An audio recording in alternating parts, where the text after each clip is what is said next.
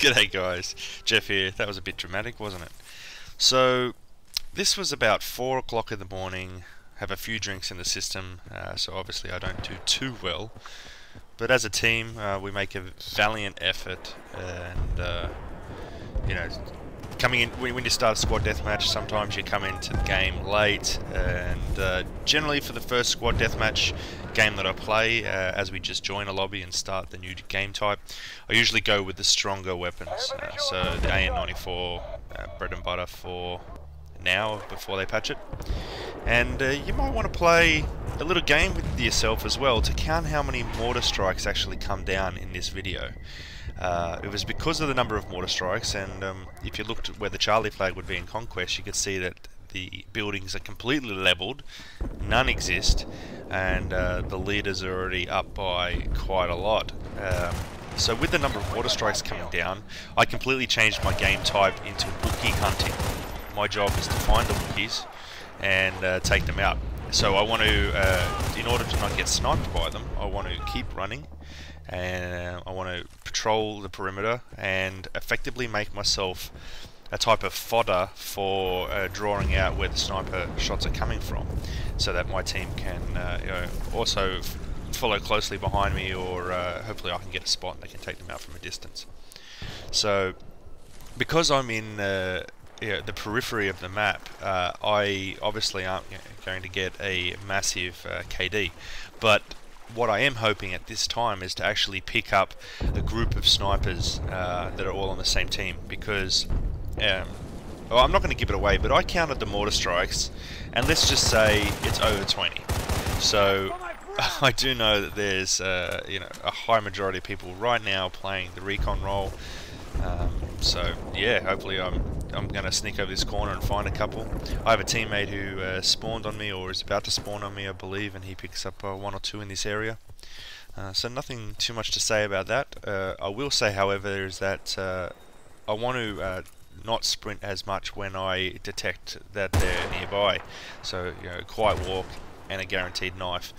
You saw in my in a previous video, a friend of mine played and tried to knife a guy from too far away, and when you go for the knifing action, you lent out an audible grunt. You can't hear it, but your teammates and the opposition can, and it's that audible grunt that's a problem.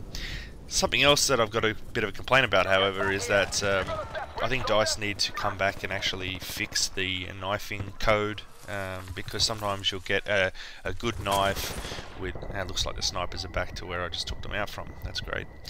So it looks like you'll get a good knife action. You'll hear the noise, you'll hear the stab, but they just don't die. So that's a shame. I should take out one bookie, but someone obviously knifes me from behind. He must have been running after me. So I should have turned around and checked my 6 more often than I did. However, I was doing a type of crazy Ivan maneuver to try to get away from the sniper. That's where I changed directions. I'm actually going to show you another crazy Ivan move, although I've got a bit of a surprise in store anyway, so it's not too much of a commentary about how to play well, because I played mediocre. But when a sniper's shooting you from a longer distance and you're already hurt, as you're sprinting away to cover, jump. And you don't jump repetitively, you run, they try to track you as a target, and then you jump. Hopefully they only get a body shot into you. Now this works best obviously if you're not hurt, because you can run away and turn a headshot into a body shot, and that's effectively what you're after, just to buy yourself time. So whenever you hear the crack of the sniper rifle, you know you can do that. Anyway, so we're coming up to the little thing that I put together for this video. It's kind of lame, but I like doing it. As I said, mediocre game, not too much commentary to bring to it. I just didn't find myself in an area where there was a lot of opposition to take out. Unfortunately, as you can see, there's a lot of running around. And just to pick up one mistake here, I should have shot this guy. I thought he was facing away from me, but he wasn't. He was facing directly towards me. And there's the knife fail. So that was my mistake. I should have just made a kill as a kill, like I say in my other videos. Don't get fancy.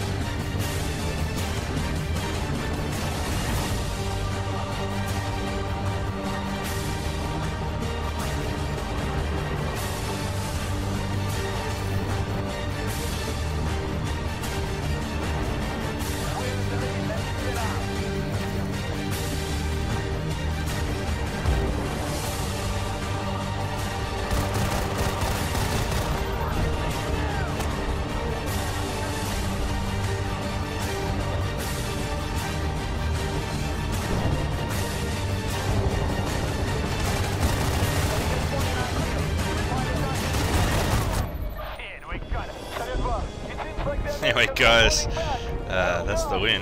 And like I said, mediocre, but it's a win, and it was 11-9.